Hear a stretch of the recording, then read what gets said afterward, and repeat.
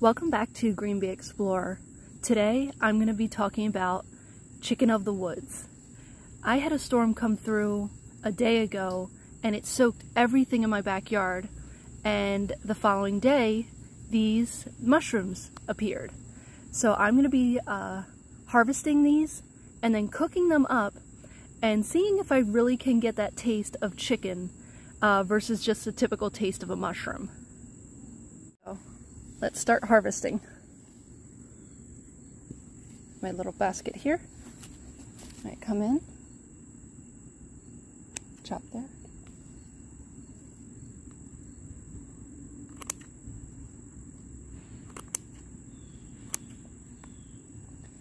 And that was pretty firm, chopping this. It's pretty thick, pretty firm. This all looks really good.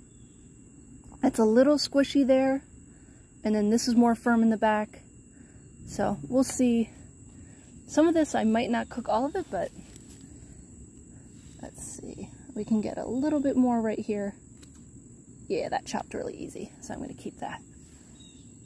Right here, I'm going to do a little bit more. Right to the base, chop. There we go. Then I have one more little section right here. This section is not as nice. It looks like maybe the animals or critters have gotten over to it. So we'll see if... I'm going to adjust my camera a little bit so you can see. We'll come in close. There we go. And then I'll chop this one as well. There we go. And that little black spot, I don't want that, so I'll be removing that too. All right, let's get this into the kitchen. The first thing you want to do with your mushroom is always give it a good rinse and wash. You can see a lot of debris has collected onto the mushrooms. You don't want to get that into your food and your cooking. You can see like a little patch of grass just collected right here.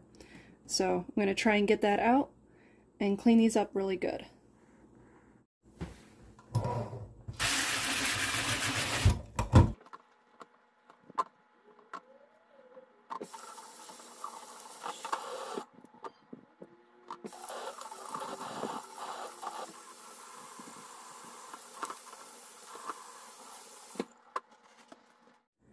Now that I cleaned them up really good, I'm going to get them over to the stove and start cooking.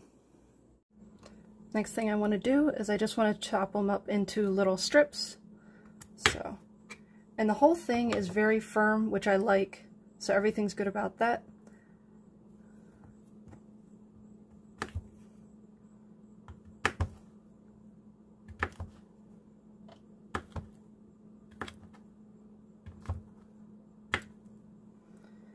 And I'll keep doing these for the rest of the mushrooms, and then we can jump on to the pan.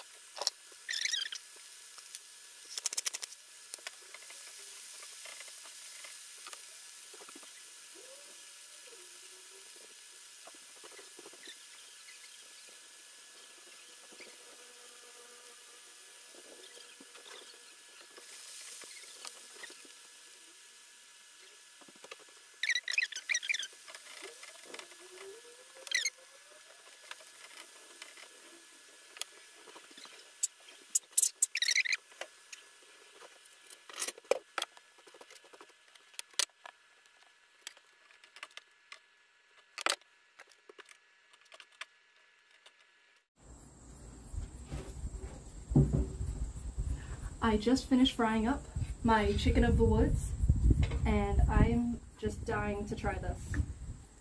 I only chose salt and pepper because I actually wanted to see what it truly tastes like. See if I can actually get that chicken taste that everyone describes it as. So let's give it a try.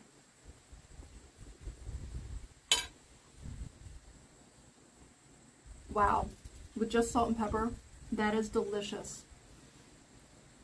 I'm still eating. But this is probably one of my new favorite things to keep an eye out for and cook. I'm definitely going into the wild and looking for more. I can describe it as, it almost tastes like a chicken tenderloin. It's like I said, tender, good flavor, and I don't know how else to describe it. Chicken is the best description for this. And if you're lucky enough to find some, enjoy.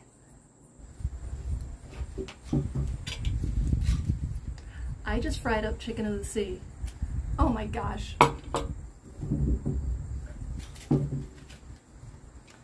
I just fried up chicken of the woods. Let me show you how I got a hold of this.